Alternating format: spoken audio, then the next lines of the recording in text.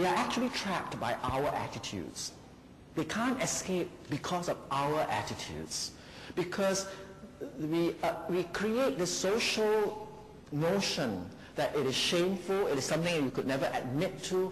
When you're in such a situation, it's very hard for you to come out and say, look, I need help. You know, I have this past.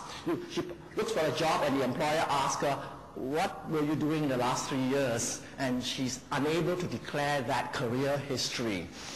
Unlike most of you who can, unless, you know, you've, whatever.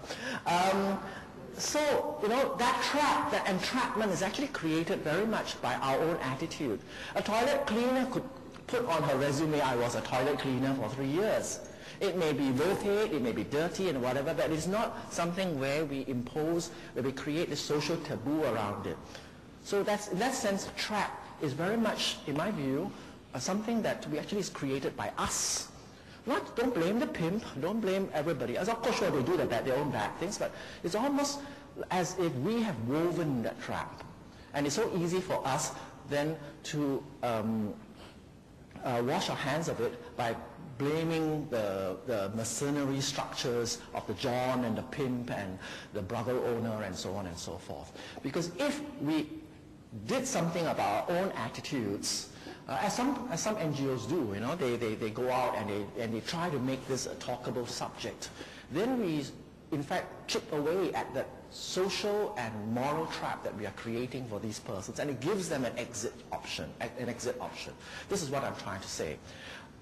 For example, take another example, and this is where I'm, you know, trying to come to something that's related to one of my pet peeves. Take somebody who is by nature a transgendered person.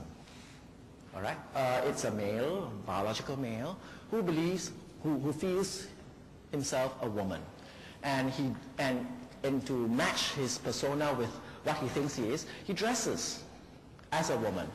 How difficult is for this person therefore to get a job?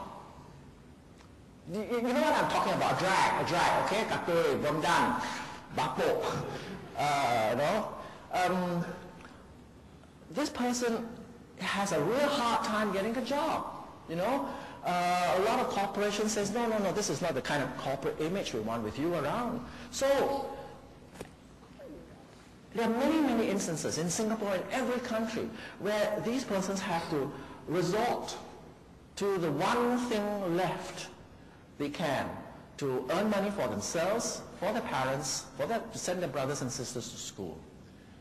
Now who the hell trapped them in that situation where they have no other serious career options? Career being, you know, a loosely used word here, but still, right? And it's basically our attitudes. Why do we find it so difficult to contemplate the idea that a transgender person in drag is working in a bank, is working is teaching school? I have come across such people in India, and it's not that, you know, if I would have a problem working with that person, but at times that person, for his own biological needs, end up in doing some act which will offend other person. If somebody tries to be, you know, who is transgender and trying to be pally with me, and it's possibly I may get offended because that's not my preference. Isn't it? Have you ever hit on women? Yeah, I'm married. But have you ever hit on women? More social taboos. Look, no, it's not a social taboo. I know what you are saying. I will contest that. I think all of us do things that offend somebody at some time. Really. We approach somebody who has absolutely no interest, who's disgusted by our approach. What happens in our mind is that we tend to magnify those instances where that person tends to be the other. That's really what happens. All right? In our minds, we magnify it, we remember it, and we use that as a stereotype for the whole lot of them who belong to that class. All of us have hit on other people and have been rejected. Own up. All right? And they have taken offense, honestly. But we have forgotten it because they are our own kind. But once another person, sometimes it's just a person of a different race, you know, all right?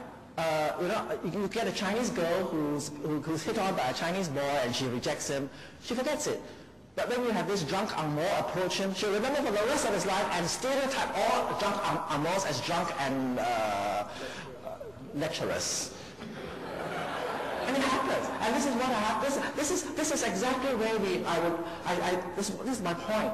I think we should interrogate some of these easy assumptions that we make about why there are these ills in this world, because many of the roots of these ills lie with our own attitudes and our own reactions to other people. And in so doing, we are the ones partly responsible for weaving that trap within which they cannot escape, or find it very, very hard to escape. Okay, climax. No, really, that was the climax. Gee, I didn't realize it happened.